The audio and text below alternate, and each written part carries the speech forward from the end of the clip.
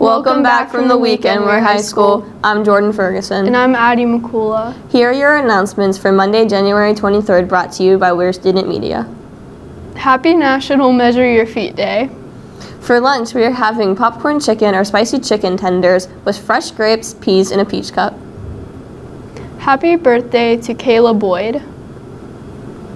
In other news, teachers, please email information about promoting and building your program to Ms. Bricker as soon as possible so We're Student Media staff can get to work on the feature series.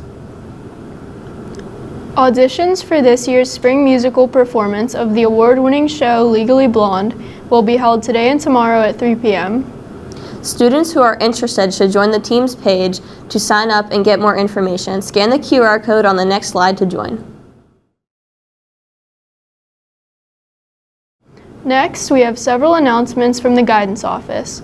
Tomorrow is the deadline to register to take the ASVAB test this Wednesday, January 25th.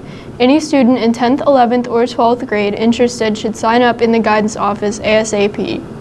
Any student in 9th, 10th, or 11th who is interested in the Upward Bound program should see Ms. Charlton for an application as soon as possible. Now for your sports info.